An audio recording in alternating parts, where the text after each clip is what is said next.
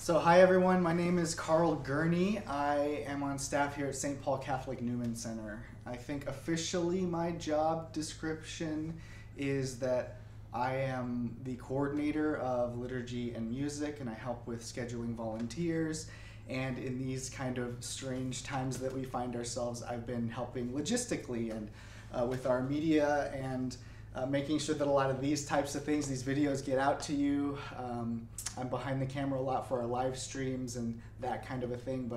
But today, following the video that I hope you were able to watch from Father Paul and other videos to come, in this upcoming season, as we anticipate Advent and Christmas, I wanted to have the honor of sharing with you a little bit of my faith and what motivates me to serve, not only in this position, but how deeply I mean to take my faith in this world, and given the variety of opportunities that I have to do that throughout my life.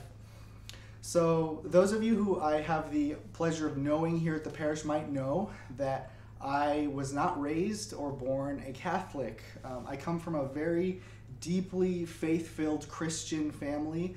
My father actually was a Baptist minister for about half of my life, and I was baptized, dunked, immersed, whatever you want to call it, when I was 11 years old at a little church in downtown San Jose, California called Primera Iglesia Bautista Hispanoamericana, so First Baptist Spanish American Church, Hispanic American Church. My family's bilingual.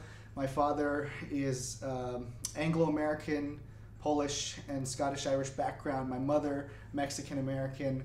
Both families, both grandparent sets, missionaries in the Baptist church. So kind of a deep evangelical spirit there. I was raised with my faith and my family and my social circles being pretty much coextensive, right? So I felt most at home when I was at church, when I was celebrating and singing, and especially from about age 10 onwards, actually playing music in church. So I started out on the congas, and I graduated to the bass guitar.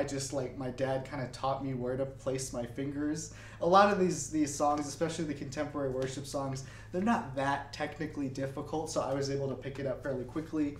And then for Christmas, my 8th grade Christmas, when I was like 13 years old, I asked for a guitar for Christmas, and I got an acoustic guitar, a little Squire that broke down about 9 months after I started using it, but nevertheless, that was my trajectory, and I have been playing music in some sort of capacity for the sake of church ever since. Literally, I don't think there's been a single year where I have not been using my fingers and my voice to glorify God in some way, and that's a deep blessing for me, because I think it placed not only a sense of ownership and empowerment that I could use these things for the sake of the people of God, but also that I could make it my own, that it didn't have to just be me listening to Christian music or watching movies that were, or media or that kind of thing that were supposed to kind of form my faith, but that I could actually participate in that as well as I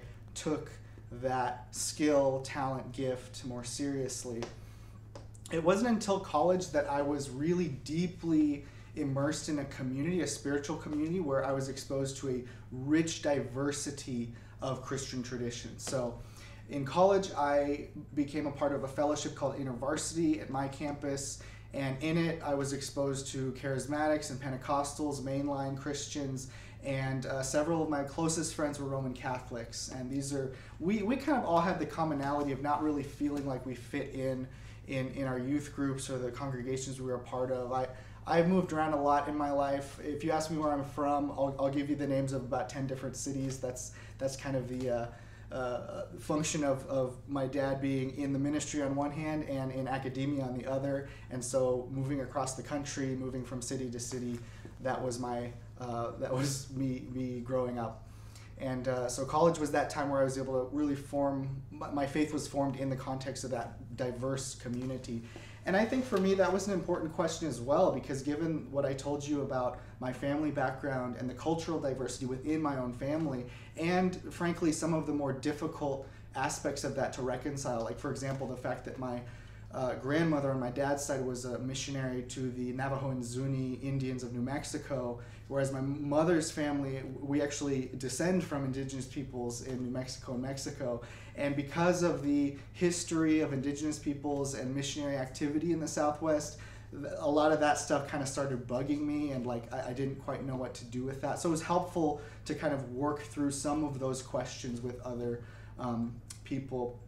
And after college, I found myself really deeply desiring more stability, and for that sake, I started going.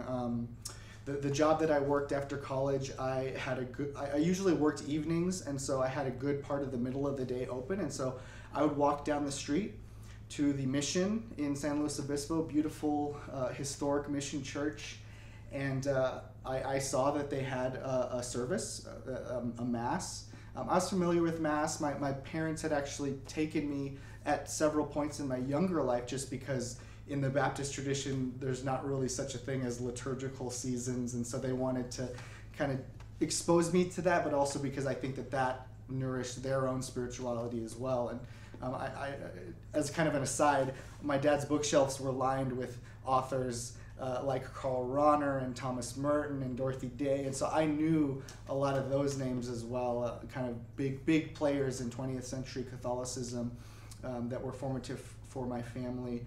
And so I kind of was open to that. So back in this chapel, I was just really struck by the intense peace that I felt, that like in the middle of my busy life, I'm a young 20-something, I have all these existential like issues. I had just gone through a really painful romantic breakup, and I just felt this deep need for God to like speak comfort into my heart. And I found it, strangely enough, with a group of like 40 daily Mass regulars at the 12 p.m.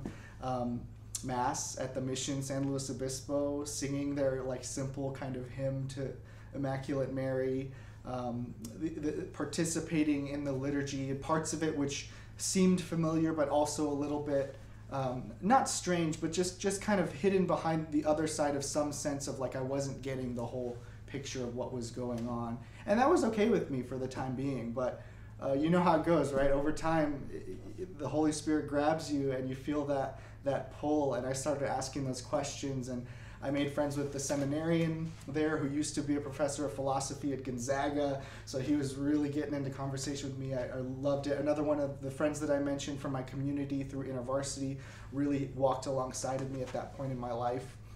And I went through RCIA at the Mission, and I was initiated, confirmed, First Communion on January 26th, 2013. And a year later, I moved to Fresno. And ever since then, I've worked in urban ministry, and I went to graduate school. But I knew that I wanted to be part of a parish and a Catholic community that took the faith of young people seriously.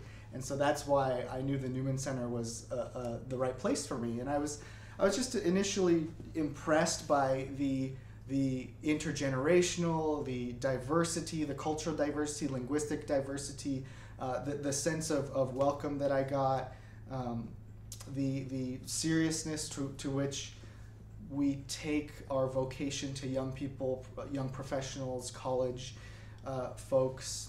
That was really important to me because it was so formative in my life. I knew that those years were so critical, and that reaching out to young people really does make a transformative difference. So for me, in my journey to the Catholic Church, it's been an incredibly wonderful process by which I find that all of those disparate pieces that I'm curious about, my history, my family, the dark corners, the seemingly irreconcilable things that I find are parts of me, culturally, relationally, or otherwise, and I find that they can be still and be held together. And for me, the Catholic Church is a place where all of these hold together, where we see all of the people of every tribe, nation, and tongue around the table, and and it's not just a metaphor, right? Like that's the center of our practice. And it's really meaningful for me as somebody who's grown up in different places around this country, who I've been privileged enough to travel around the world. It's just an extra grace to know that I can join people wherever I go. And I've done this. I've visited parishes in different countries and been able to celebrate the beautiful sacraments of our faith at the table with these people who don't look like me or talk like me. And that's really healing for me, in the sense of that I can be at peace for the person that God created me, and also in the sense of my continuing vocation. I have family who are not Catholic. I'm married to a non-Catholic, and I see that God's grace extends even as I am called to take that which I am privileged and blessed to receive at the altar and bring it into the world, into my marriage, into my family, into my neighborhood. And that's a deep privilege, and it's one that I hope extends beyond my efforts to make the live stream good, or pick out the music on Sunday, or call you if you're a volunteer, as you may have interacted with me before. And so my Catholic faith is something that I don't just view as my own. I view it as a gift, as a grace, as a practice, as something that I share with people all around the world. And it's precious, and I can only hope to see where that goes from here on out. So thank you for listening to this bit of my story, and God bless you.